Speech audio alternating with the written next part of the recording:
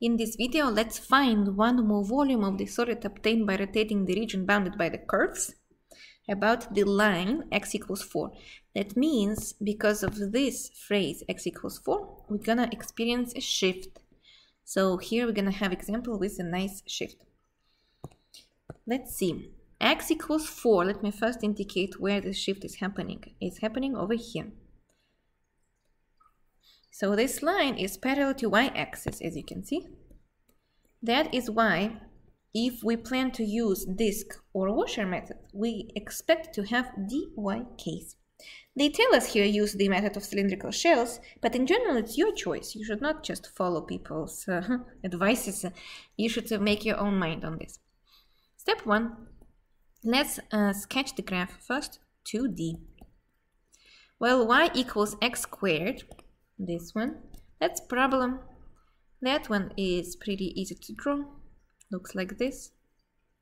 Y equals x squared. Then y equals 0.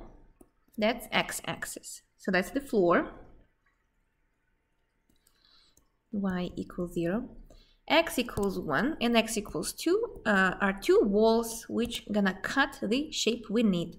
So x equals 1, and let me erase this one. X equals 1 and x equals 2.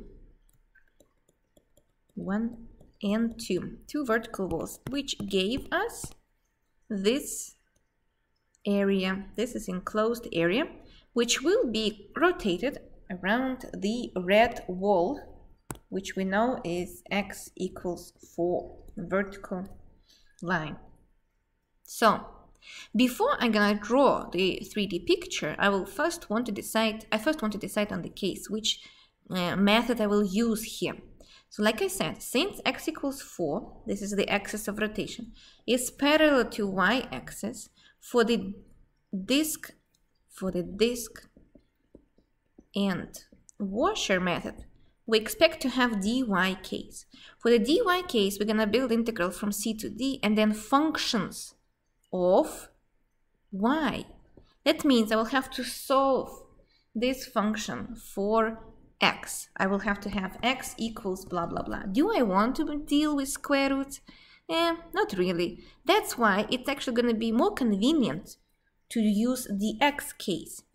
But what kind of method helps us to use the x case when rotation is happening around something which is parallel to y-axis? Shell method. So that's how I know it's a good choice, shell method. Shell method will allow us to avoid finding x as a plus minus a square root of y and then dealing with that. But actually it will work and you can try and get the same answer. For the shell method, I recommend not to draw a 3D picture because the limits of integrations are coming from the 2D picture. And I saw many students making mistakes assuming that you need to find a 3D picture limits of integration like we usually do for the disk or washer method.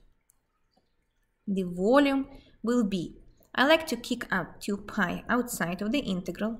Then, since we're doing dx case, because for the shell method you always do the opposite case from the axis of rotation. Since we're rotating something which is parallel to y-axis, we're going to have dx case for shell method. Dx case for the shell method.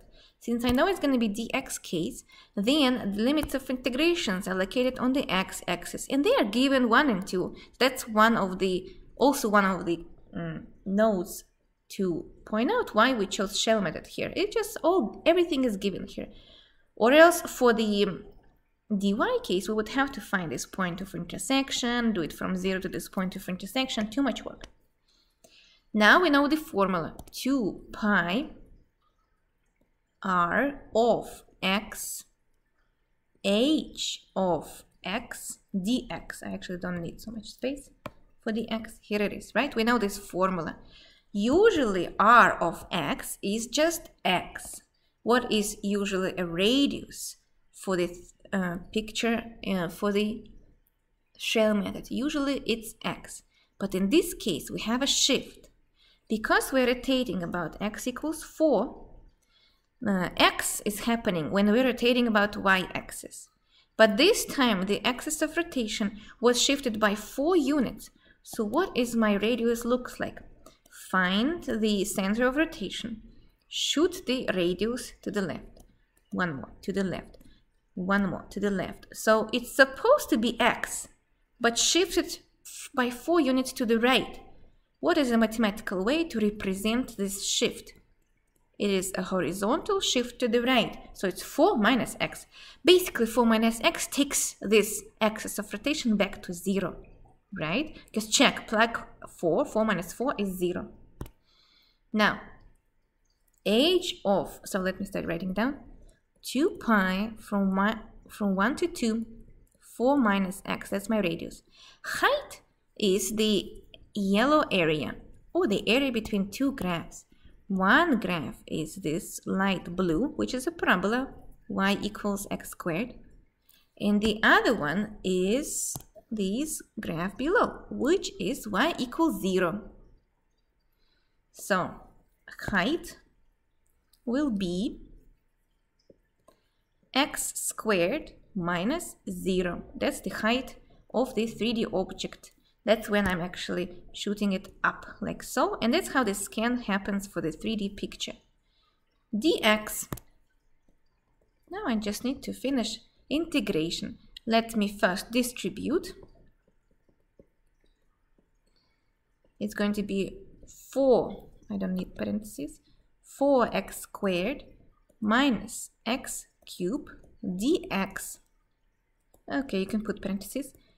It's going to be 2 pi integrate 4x cubed over 3 minus x to the 4 over 4, a bar from 1 to 2. And the answer will be 2 pi, plug the top, that's going to be 4.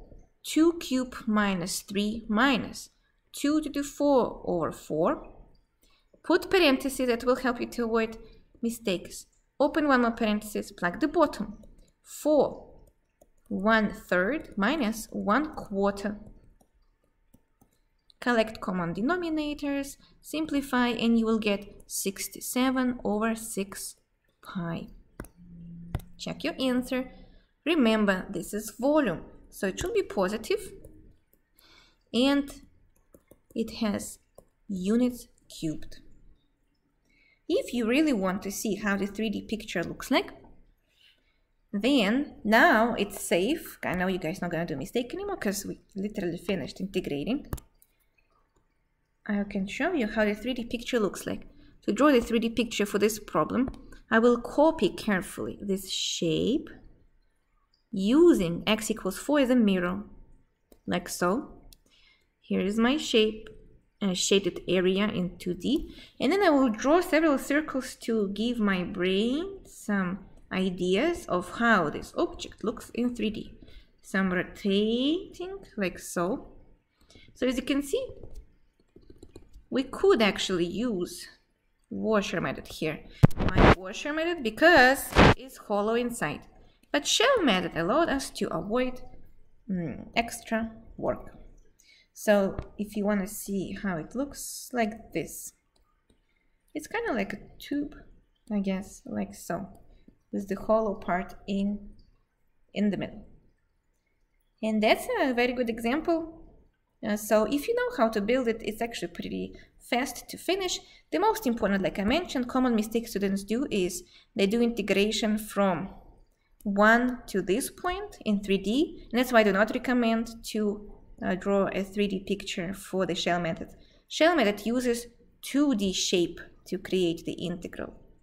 So it's not necessary to build the 3D shape. But if you want to see how it looks like, then it's convenient to know that. Well, hopefully you're getting better with shell method, and I'll see you next time.